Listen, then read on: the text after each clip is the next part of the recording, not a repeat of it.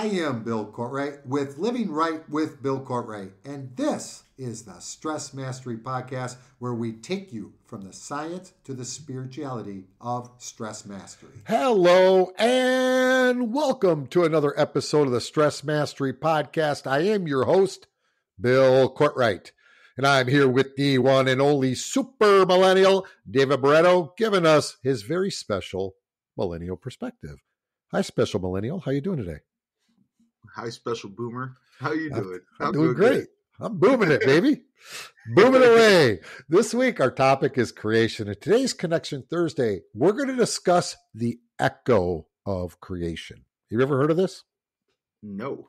And you really need to know it because this episode is for you, David. All right. So, as we've discussed this week, creation is the process of bringing something into existence. We discussed in Tuesday's Health Huddles in part 1, the process of creating a successful weight loss, that to lose weight, keep it off, you must create a shift in your health life category and create a new self-authored identity. To bring anything new into your reality, you must change your perception. This is the programming that is the filter of how you see the world. In yesterday's meeting of the minds, we do not negotiate with terrorists. We discuss how the ego is a dream killer. And the moment you make a decision that you matter, everything begins to change. In today's Connection Thursday, I'd like to address the challenges of change and staying on your mountain course toward what you desire. So many times, well, I'll say most times, when someone is in the process of creation, and they're self-authoring a new identity, whether this is a new habit, creating a new business, or increasing your wealth, or even up-leveling yourself in personal development, there is a point where the old identity and the old programs and the ego will create an echo. An echo is the repetition of sound caused by the reflection of sound waves. An echo, while in the process of creation, is the old vibration or the state of the old programmed identity. And many times this echo takes place when you are in the process of changing something. Again, this is creation. And you happen to go back into your old environment, or someone that was close to the old identity, such as a family member, a close friend who hasn't seen you in a while, comes to visit. The echo is why holidays with family can be very challenging. You with me so far? Because I'm going to bring a lot of clarity to this. Yeah, how is this hitting you? How is this touching you so far? No, I think it's the last part that you said was the resonating part. The people who haven't seen you before, or for me, that's the interesting one, because I almost have to prepare myself for them, like seeing a new person, because they go back into it exactly how I was before, and they are more comfortable with that individual than I am. And that's what we're talking about today, because when we are hit with the old programmed self, we may revert back to our old behavior and then later catch ourselves wondering, what the hell? The echo can be activated at any time, but most times the echo takes place at the 6-month testing period. This is when you can have imposter syndrome. And an echo is very strong during the first year of a shift into stage 4 of development, self-authored mind. That first year, the echo can be very strong, and I'll talk about it. But here's a warning for everybody. That echo can take place even if it's 35 years later. So I left my hometown when I joined the military. And even though I would visit the first few years, soon I would never go back. It would be decades. Well, a few years ago, I was doing a large seminar in Minnesota, and my PR person thought it would be cool to return to my hometown. At the time, the city was building what's called the River Bend Trail. This is a scenic trail that was set up to enjoy nature and become active, and they were raising money to build a pavilion. To raise the money, I would come in and I would do a lecture. I would do a book signing and speak at the high school. There were newspapers and news stations covering and promoting the events. It was a huge success. We raised thousands of dollars. But for me, it was very activating. And No one but myself knew this. I didn't tell anybody. I may have told you over time, but I didn't tell anybody. I never talked about it publicly. First of all, the city, coming back to the city was one thing, right? The school where I attended was another. There were strong echoes from those hallways that were there. I graduated in 1979, and since that time, the middle school I had attended was now the high school. Now, the echo that was really strong was in that school. That was the high school where I was speaking, the middle school, because that was the school I attended when I was brought back to my grandparents after my mother had taken me back. After fourth grade, my mother went to court and basically returned me to hell. But as that imploded, I was brought back to my grandparents for seventh grade and beyond, and this was a school I would return. Echoes vibrating. Then the old high school, now the middle school, would actually be the site where the auditorium is, where I would do the big lecture. More echoes were rolling now. The echoes are really getting loud. Then I was taken to the old paper mill. It was now shut down. It no longer existed, but I was shown where my grandfather had the industrial accident where acid exploded, burning 90% of his body. I was shown exactly where it happened. Here, the echoes and tears started to come. But for my ego Barry, it would be my PR person's, remember her, right? I loved her. Mm-hmm. Big surprise. What was the surprise? Well, the house I grew up in happened to be on the market for sale. And the realtor, along with local news crews, had made arrangements for me to tour the house and do an interview live from the house. Now the echoes were screaming. No one knew how activated I was. I literally didn't sleep for several nights after that. I was letting go, shutting Barry down. And this is something that has that's 35 years later and decades since I had shifted. So the echo can come back very quickly in certain situations. Mm-hmm. And that echo can absolutely derail you, because I started feeling like I wanted to go back to eating, it was dark, by the way, everybody. It was very dark. And I never talked about it because I dealt with it. Then I had to go do a huge, you were you were there at that workshop, right? I had to go do that after that. And nobody even knew. Mm-hmm. So do you understand how that happens? Yeah, I think that's right now for me, the interesting part about the echo part is that it's still fresh enough to feel like I'm still getting over it, so it feels like almost like it's supposed to happen because it was not too long ago. But it's interesting how there's things from way, way before that when that pops up, that's more uncomfortable. So now that I'm aware, like you're saying, is that it happens. This is your time. Transition, it's not like, wait 10, 15 years. It happens quick. No, that first year of a shift, and that's the first thing I told you was, now you got to live in the identity. Mm-hmm. And this is where it goes. So what causes the echo is very simple. It's a misalignment of realities. So one reality is set by the old program self. This identity that I had saw the world through the subjective filter of abuse, right? And then my true self, my self-authored identity, had a whole different view of the world. And neither of these views were in objective reality, which was, it's 35 years later. Yeah. So you can see how the echo can be screaming. Now, David is going through this process now, as is a couple people in the community. Sandra's going through it. Pablo's going through it. And Teresa's going through it in the community now. Felix, Coach Felix from the community, went through this last year. See, the echo takes place after you've created change. You arrived, the goal's accomplished. The process of self-authoring a new identity is complete. And now you must be in the new identity. Let's say you lose 50 pounds. That's the goal. You self-authored a new health program. Diet and exercise are now part of your identity. Now you must live the identity. The echo is the energy, the vibration from the old identity. This is Fat David, which gets activated by those who still hold the old perception of who they believe David is. This creates a misalignment of objective reality. David is in great shape, and their subjective reality that David loves to drink and eat ho-hos. So it's just, this creates it. And what does that do? It activates you. So you actually talked about this a little bit a while back, but tell me a little bit, because you didn't know us talk about what you're going through this year. Now you have the identity. Does the Fat David come in there?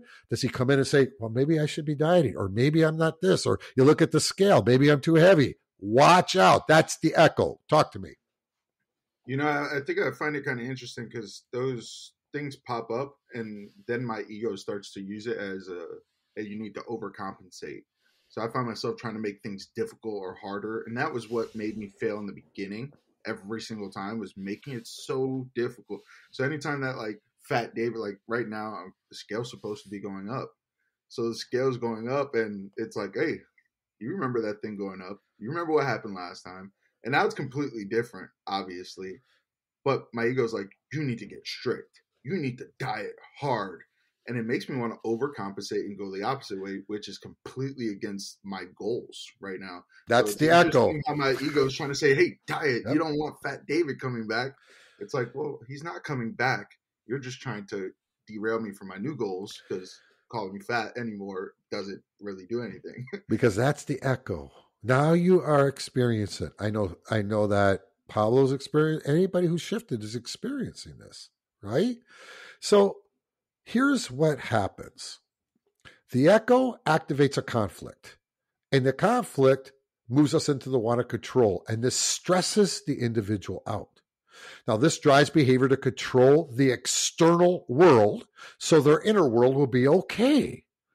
Now, many people who are working on creating something new in their lives will actually avoid, thus attempt to control the external world so their internal world will be okay. They may avoid family get-togethers if on a diet.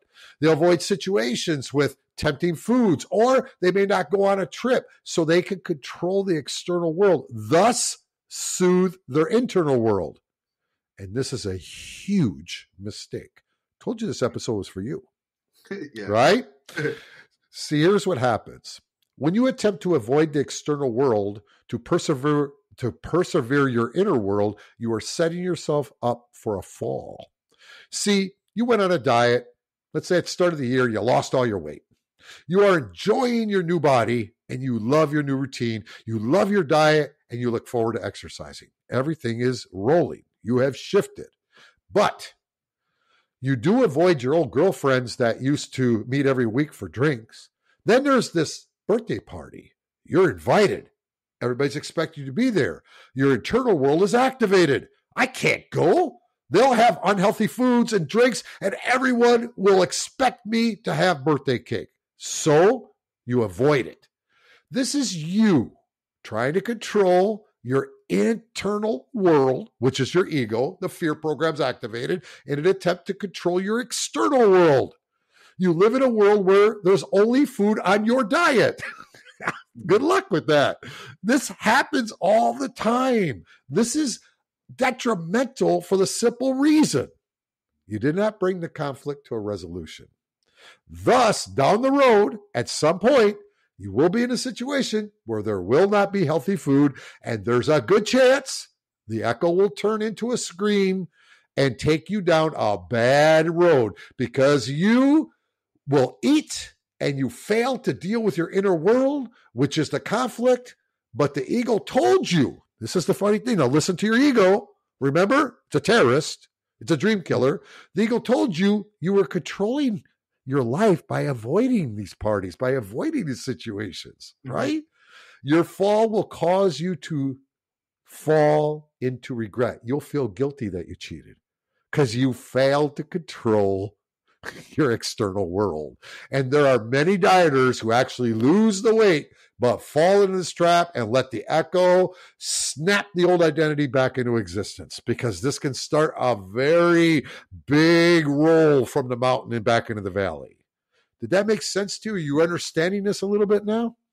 Yeah, it's interesting because recently I went to Disney. I believe it was last week, and all last year I didn't go because I was like, "There's nothing I can have. There's nothing I can do." So I avoided the hell out of it. And this time, Vanessa's friend invited us. Said, "Yeah, let's go."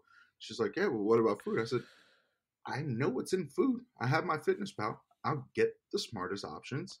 I turned on my watch, so I tracked how much calories I was burning, and then if I overate, quote unquote, I can compensate through calorie burn, and I can track as much as I can.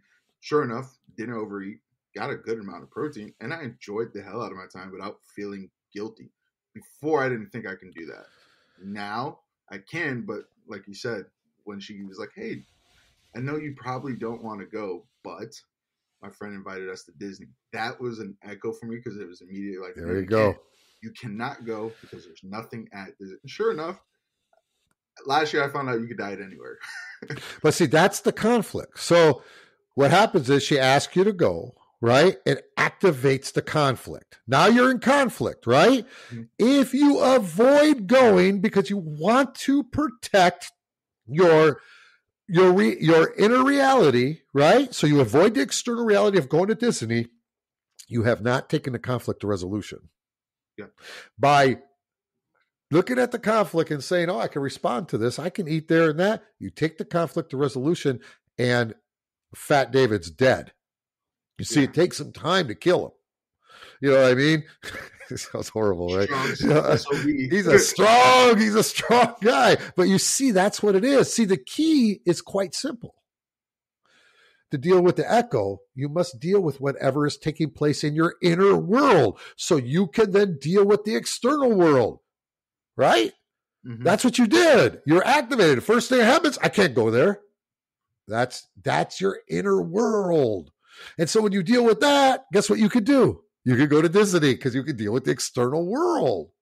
So to try to control the external world, this is why step 7 of stress mastery is finding the now. It's always moving out of your subjective reality into objective reality of what is.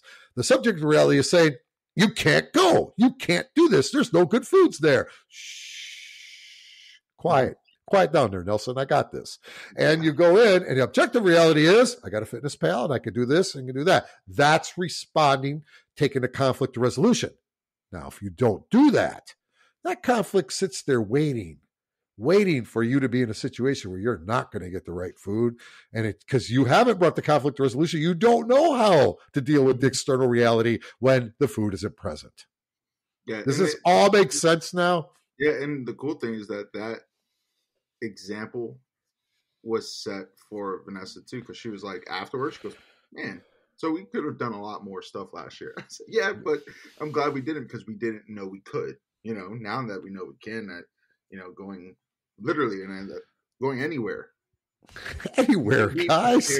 Yeah, exactly. Because I acted like I didn't know that, but I watched you literally travel with me all the time. I was on the road across the country and always was able to stick to it. I don't know why I thought that was something that I couldn't do. Like Fat David couldn't do it.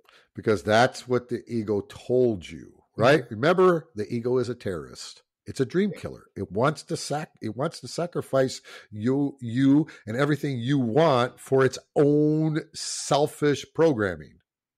So here's the other thing I think is an important message.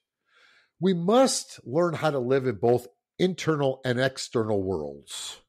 You cannot say, "I'm going to go within, I'm going to be the spiritual guru, and I'm just going to take care of my internal world." Well, we must live in the external world. You cannot avoid or stop conflict. It's impossible. And you cannot try to control the external world. So your internal world will be happy. You see? This is what people say. "Well, I just won't go there. I'll avoid this. I'll avoid." No. That is not controlling. You're trying to keep your internal world. You're trying to be this Buddhist. You're trying to be this identity, right? But you can't be in the world. Yeah, it didn't work out for Michael Singer. Yes, that's a great example, actually, right? Yeah. So, for instance, let me try to bring an easy example. So if you're drinking a cup of coffee and you're worrying about a paper that you might have due, you are in separation and you will be stressed out. Your external and internal world are in conflict. External world, you're drinking a coffee. Internal world, you're worried about the paper. You see? Now, Mm-hmm. but if you were to slow down, pause, and simply adjust your state from judgment, worry to response, and you adjust the experiences, what happens? You then experience the coffee. You can experience its flavor, its warmth, the cup, touching your lips, tasting it. Now the internal world then is in alignment with your external world, and you find the now. There's no separation. And it's the same if the internal world is upset. Let's say you're activated and you're frustrated. And when you're frustrated, what do? Your internal world's frustrated. You create a still point. You learn to let go. You allow the energy activated to pass through the heart. You can now respond to the external world connected to the internal world. This is finding a now. That's the process, right? So you can see how the echo is always going to try to pull you up, but it's about having your worlds match. And that's moving into objective reality out of your subjective reality. And like I said, you remember, you have an identity, David. You have self-authored it. It's still an identity. What happened to me when I went back to my hometown? I had both identities activated and neither one of them in objective reality. It's 35 years later. You see, that's creating separation. That's when people get really messed up, right? But they don't know what's happening. And next week, our topic is actually detachment. And I'm going to get very deep into this kind of subject of the external, internal reality and wants of control and everything, because that's where detachment comes in. But for today, I just want to stay with this a little bit because you're going through it. And so many people I know are going, Chelsea's going through it. People are going through it. I'm just curious, do you understand what we talk about when we talk about the echo now? Yeah, for sure. I think it definitely was able to label and kind of identify the uncomfortable feeling that I think that many people get, especially like I just said, I get it, but I didn't know what it was called. I just thought it was normal. And I guess it is normal, but without the awareness, it's almost like a sneak attack. The terrorist, I'm telling you. Nicole, thank you for the terrorist because it really is, really. So I got the echo from Paul Selig's latest book. I don't know if you guys ever listen to Paul Selig, but he is a channeler, and the guides that he's doing that's one of my more spiritual studies I've been studying for the last decade. His teachings are amazing. And they talk about the echo, and that's where I got the echo from, right? It's this echo, and the echo is a vibration. And so when we look at echo, it's the repetition of sound, right? Reflection, but it's a vibration. So when you move into a new identity, create a new habit, even when you have self-authored it and shifted, there's still that vibration that's left behind. The challenge with the echo is it gets activated when another comes into your life that don't know the new identity. So their perception, their subjective reality is still locked into who they believe you are, how they believe you should act, and they will try to pull you into their reality because they're uncomfortable that you're not in a reality. And this can cause the ego to have that echo, and it's a remnants. Even though you've let go of programs, it's energy. You can't hold on to an identity for, 20 some years, 25 years, and then expect that, it's gone in 1 year. Well, yeah, you've shifted, but you have to be aware. They have to be aware of that. And that's what happens. And I don't care who you are. If you haven't been around someone a long time and you go back and you've changed, you have to be aware because they're going to be uncomfortable and they're going to do whatever it takes to create an action, a conflict to drive you into their reality, not on purpose. They just don't know. So tell me some of the experiences that you've been going through since it's been a year now, and now it's done. It's been this year. We're already in the third month of you in this new identity. What's the challenges been? Well, the one thing I think it's cool because now that I can see it, I think one of them was I used to have a lot of friends and stuff asked to work out with me, and I would kind of say no because I thought that one, I'd probably get judged, or two, it would derail me from actually making progress. I didn't think I can change my habit routine, leave my home gym, things like that. So I'm actually doing that now and going to meet up with a bunch of friends and realizing that's a way that I can help people kind of, inspire them rather than kind of, no, I got my own thing going. And then being able to kind of go out and socialize on like days off. Before I would not do it because there was nothing to do besides eat, drink, and stay up all night, right? That was what I thought. Now we're going out, we're finding the things that kind of fit into the lifestyle, but also still being able to go out with old friends and kind of fit into what they would do. So like when we would go out, they would get drinks and stuff like that. I go out, I'm the guy who orders the Diet Red Bull, and things like that. But we plan it around cheat days. We plan around things like that. So I'm allowed to have more flexibility within it, but also it's cool to be the example, Now they know to ask me on Saturdays. Now they know not to invite me out on a Tuesday, Wednesday, Thursday. And I think one of the challenges that I'm actually getting over with now is that me and Vanessa have synced up so well with it, is that now her friends who didn't know me, that she wants to go and hang out with, they don't have the old identity to go off of. Yeah, see, that's always true. Yeah. So now it's cool to be able to establish myself as this person and not have to deal with those echoes with these new people, because they're like, oh no, he doesn't drink, he does this, he does that. And it's interesting because I find old friends are turning into those new people. See, that's what I had when I went in the military. I went in the military. I didn't have any, I didn't know anybody. Mm-hmm. So I just took the new identity in there and there were no echoes. The echoes would come when I doubted myself about something, right? That's when Barry would come in there and say, you're kind of like still a fat kid. You really think you could do this? Yeah, I can do this. But he's always going to be around. Now, is there any other life categories that besides your health has been a big one you've talked about? What about career, finance, and the relationship, the development categories? Is any of those that you've seen the echo trying to pull you out?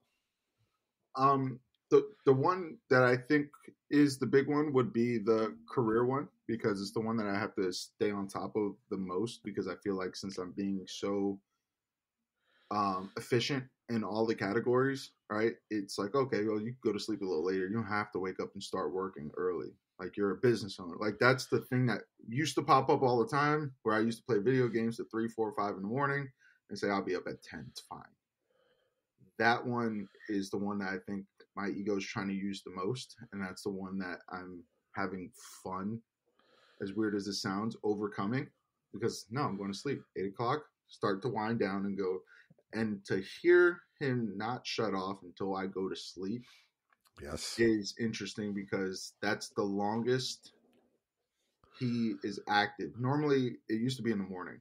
You shouldn't have went to sleep so late. You shouldn't have done this. Now it's literally from the time I start to wind down until I do like my night practices to really, let go of the day, I journal, do all that stuff. Until I do that, he talks so much, because I think that's the one where he wants me to slip the most, because the other ones have been pretty easy. I mean, I've learned a lot of the tricks, so now it's like, oh no, you can relax. This is the whole point. Well, think about how that little terrorist will work, though. Let's say he gets you to stay up late. Then what happens? Kind of screws up your work. What else is a screw up? Starts to screw up your health. Starts to screw up your sleep. It starts to screw this up. And before you know it, the little terrorist, we do not negotiate with terrorists, Nelson. Just going to tell you right now. The thing is that it seems so innocent. Like, yes, staying up a little later. Like, you can, dude. Go ahead and enjoy yourself. Like, I used to think like that before. And now that I'm so on top of everything, it makes me feel even more justified. Like, of course you can. What the hell? Like, but that's why I'm ahead. It's because I'm sticking to it. So it's a back and forth kind of. Well, this is the echo that you go through all year. So this is the new identity, right? You just shifted it. Last year's different because you're in a process of working it, building it, self-authoring it. Once it's self-authored, then you have to live in it for a while. And even if, like I said in my story, even after you lived in it a while, there are circumstances that can really activate it, because I left that town with my new identity. So It wasn't like I had to deal with anything after I left. I was gone. And there was no more old identity because I didn't talk about it, things like that. But then when you go back, that's where activation comes in. So you got to watch this. This is very important. We are always creating. And so if you're avoiding anything, it's the ego. That is a state of restriction, base energy, fear. Even if you think you're avoiding this so you don't do that. That is you trying to control what's activated in your inner environment by trying to control the outer environment so you don't do it. You can see how it works. Your outer world, it's so subtle, like you said. Yet it's that's why the skills you are setting. Remember, we're always in decision. And you want to create those conscious program skills that drive you into a decision that keeps you on the mountain. Those are the skills of how you set the day, close the day, diet, exercise, how you deal with conflict resolution, how you deal with things. But if you don't set those skills, well, you wouldn't be in stage 4 if you didn't set those skills. So you have to set those skills against stage 4. But those that are like changing right now and they're coming up to that 6-month test, the echo will scream at 6 months. That was the lady we talked about. That was Alex's client. That echo screamed loud. It says, hey, just like you were hearing, I got to take a break. You've done really well. You deserve a break. You've done this well. You sacrificed for this long. You lost all this weight, 100 pounds. You need to take a break. Yep, took a break all the way back and gained 123 pounds. That's what happens. I don't even say it to be funny. It's just the ego's a terrorist, man. It's a dream killer. But you're stronger than the ego. You just have to be aware of how it functions. Yeah, I think that was the thing. Learning the tricks, because this is one that he's trying to do new tricks that it's like, okay, that was slick. What's next? And I think if you could turn it into that kind of learning opportunity rather than beating yourself up as why do I keep having these thoughts or why can't I shut off my ego? Like, you're not going to win that battle. Might as well enjoy it, learn something from it. That poor ego. Poor Nelson. That's it for today's show. Our mission here is to create a shift in the planet. You can join us on this mission by simply like, share, subscribe. The links are right below the show notes. As always, until next time, stay inspired.